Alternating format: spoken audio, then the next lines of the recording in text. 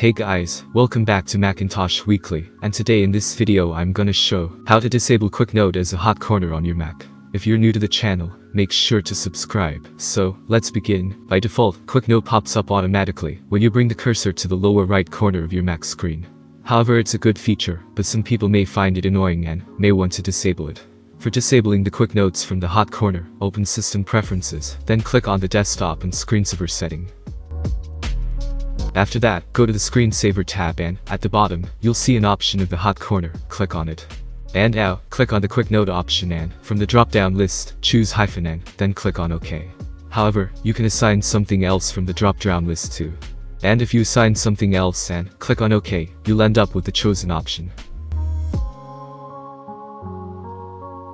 If you totally want to disable all the hot corners, choose a hyphen for each of the options and click on OK, and now, bringing your cursor to any corners won't show anything.